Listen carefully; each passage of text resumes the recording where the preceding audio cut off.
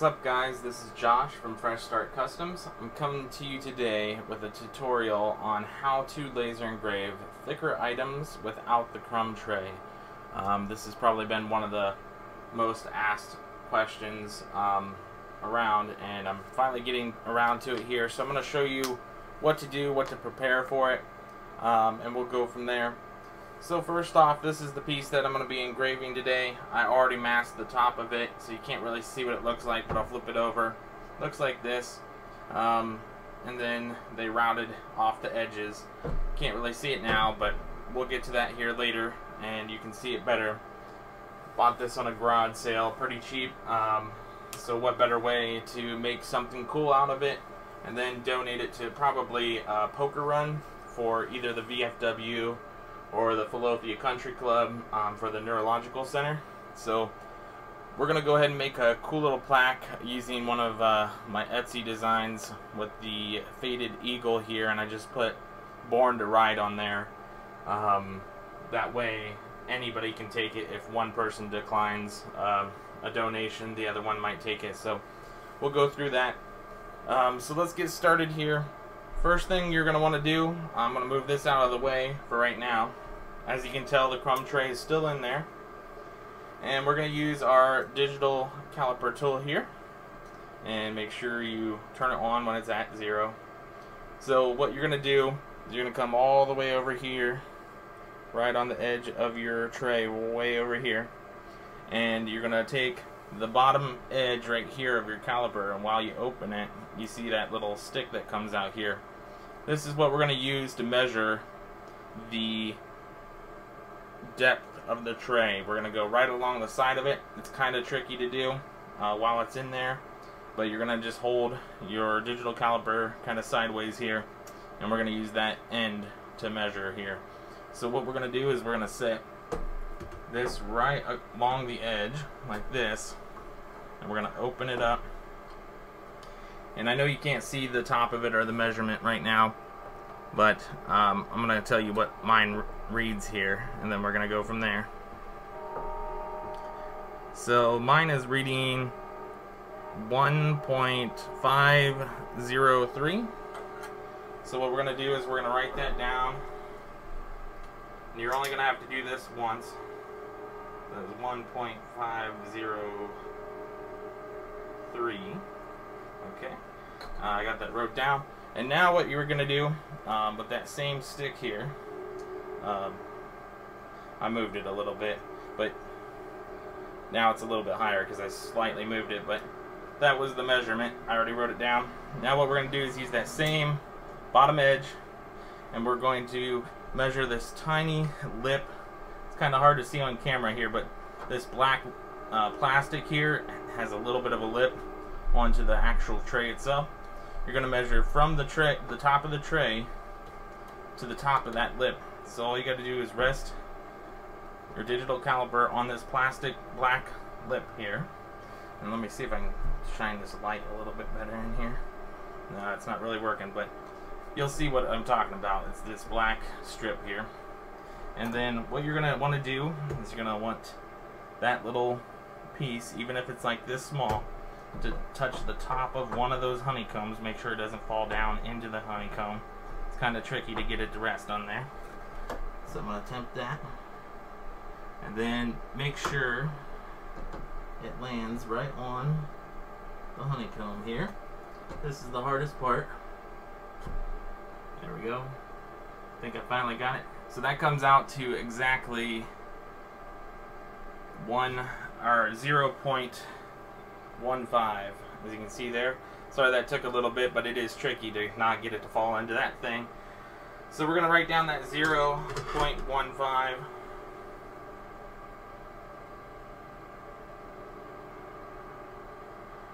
And as you can see, I just wrote that down on a piece of scrap wood there. Not the best handwriting. But what we're going to do is we're going to subtract those two. So let me go ahead and get a calculator open, and we'll go ahead and check this out.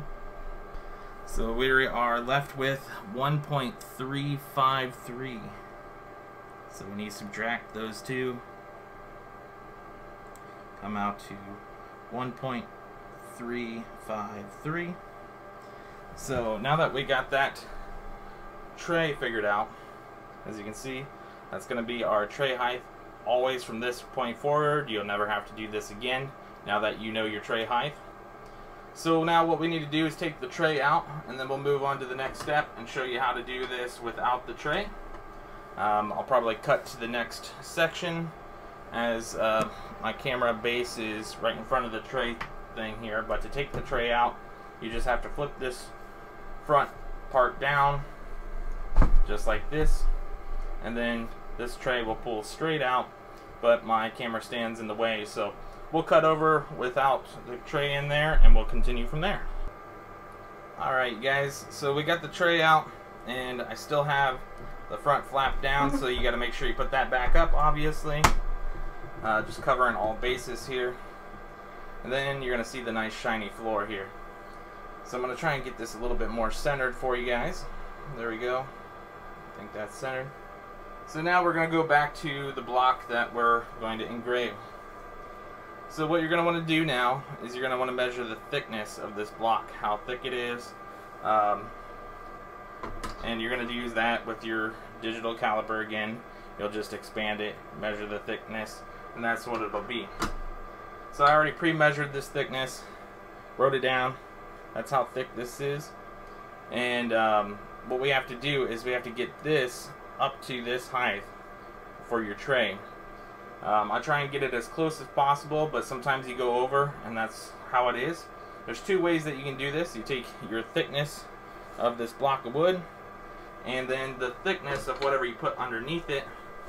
So in this case, I'm going to use 2 of these scrap pieces of thick draft board. Make sure you have a flat base, and then we're going to use some cardboard to bump it up in height if needed. So there's a couple ways you can do that original thickness of that wooden block that I was talking about, plus the thickness of this, and as long as it equals like 0.001 higher than the tray height that you did, you're good to go. If it doesn't, then you're going to want to go a little bit higher. I would actually go up to 0.1 just to be safe. So let's go ahead and get this measured here. I'll measure it out. What I like to do, instead of doing that, I like to put them all together at one time. So I'm going to take a guess here, and I'm going to go ahead and just use both of the draft board and the one of these cardboards that I'm using. So instead of measuring this and then the thickness of that cardboard and 2 draft boards and then adding them together, you can just sandwich them all together, turn on your digital caliper, make sure it's on 0, and then measure your thickness. I'm sorry for the angle here, I'm trying my best here, you guys. So as you can see, that comes out to right around, trying to catch it on camera here, 1.344, and our tray was 1.353, so we're not thick enough, so we got to add some thickness to this. I'm going to go ahead and add one more thick cardboard sheet to it, and we'll see where we come out to be.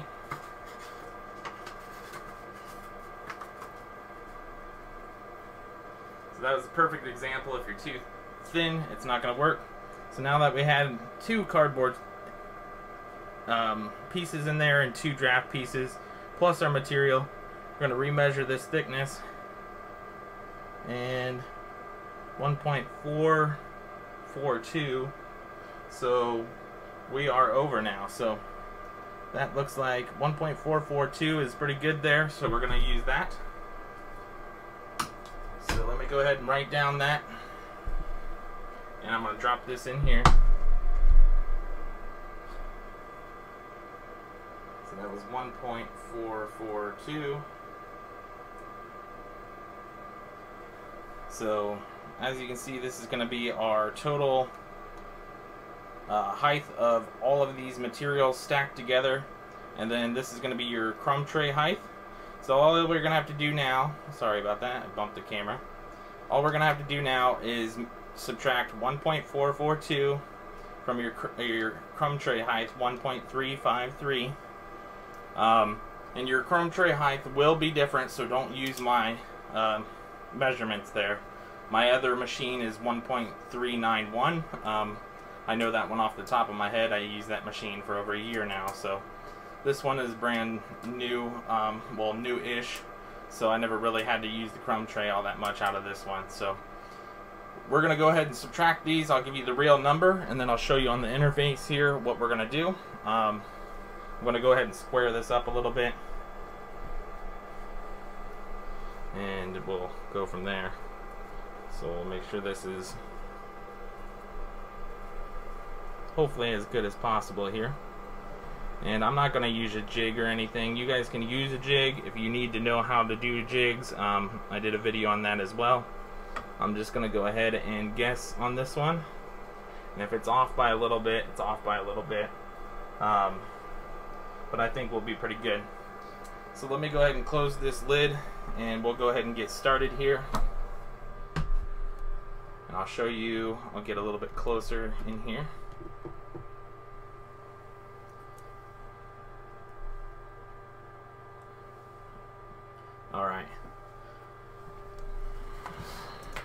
Alright, so we are back on the computer here.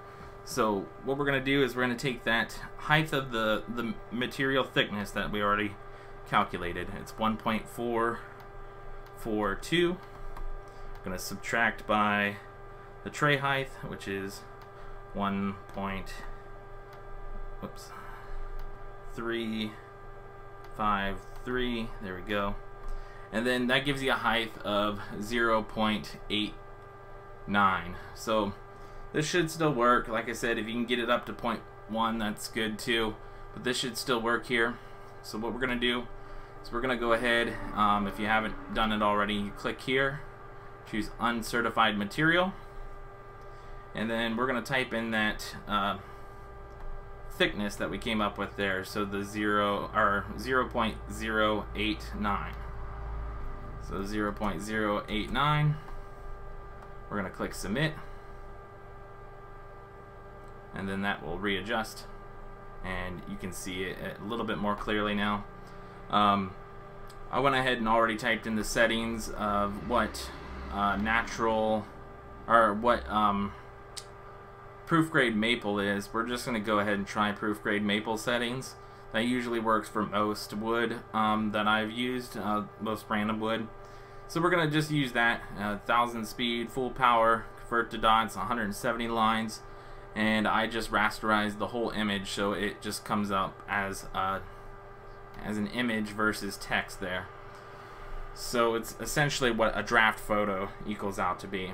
And I created this design using, like I said, that photo from, or the image that I have on my Etsy page, and then just wrote "Born to Ride," and then I drew a rectangle around it, the exact size as the top lip of this material here.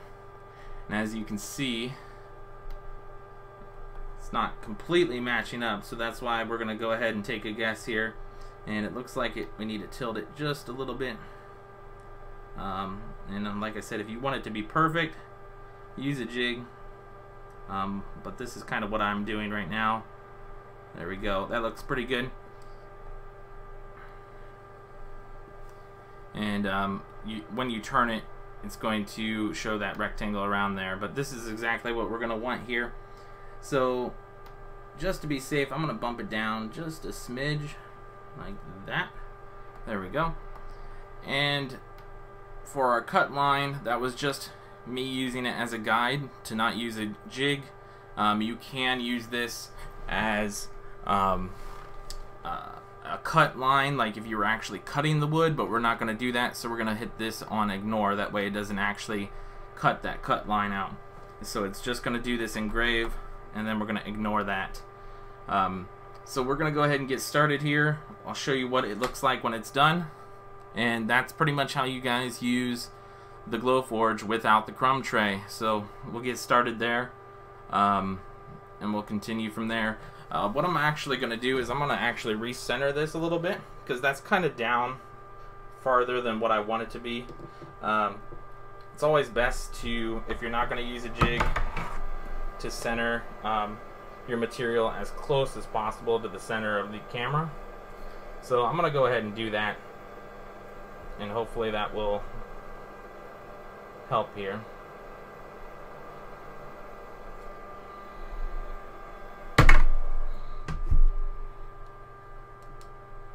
There we go. That's a little bit more centered. And you'll see it refresh in just a second here. There we go. So now we're going to have to realign this again. And I kind of help center it there. So we're going to have to go off of the cut line, which is that really gray line that you can barely see. There we go. And if you can see that real thin gray line, that's what I'm talking about there. I'm going to shift this over just a little bit. Okay, great. So that looks pretty much as centered as possible as of right now. We're going to go off of that, see what it does. Sorry for the inconvenience there, and we're going to go ahead and get started now.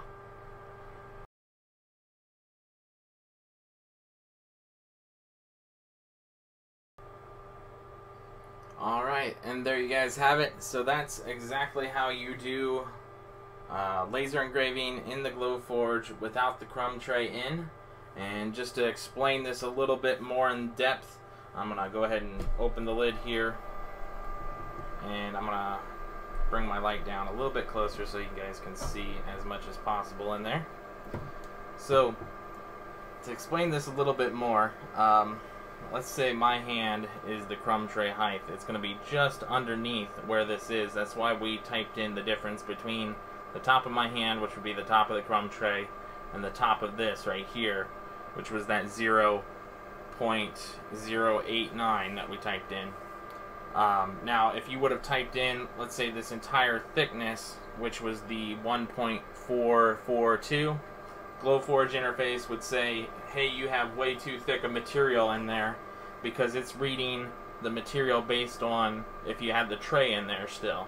So you can only go up to 0.5 inches with the tray in, so that's why you get that error message. So if you get that error message, rewind the video, watch it again, and do it this way so you have that real thin strip.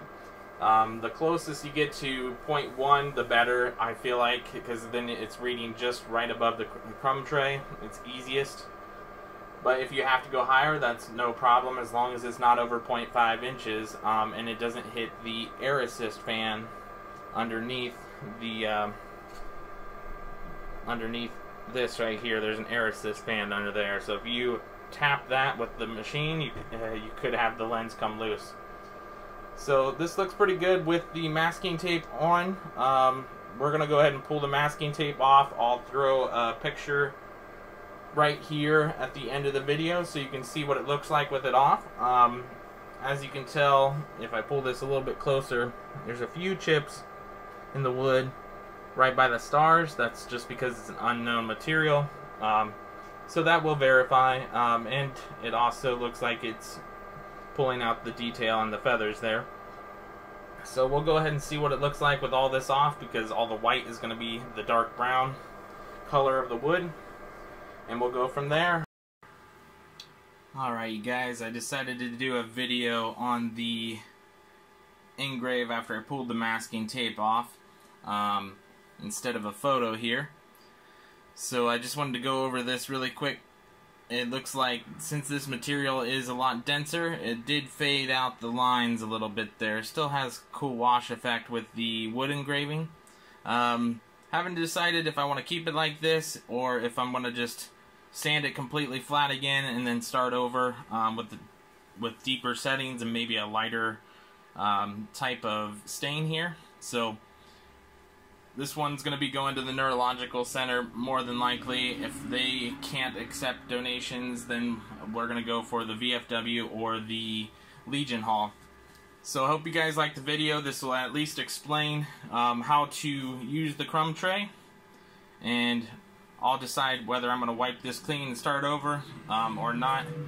Let me know in the comments if you like it just how it is, or if you think I should just erase and start all the way over. Let me know. I hope you guys liked the video. I hope this helps you out, and we'll talk to you next time. If you guys want this design, I'll put our Etsy shop in the description. And if you, of course, if you don't have a Glowforge yet and want to save $500, you can use the referral link at the bottom too.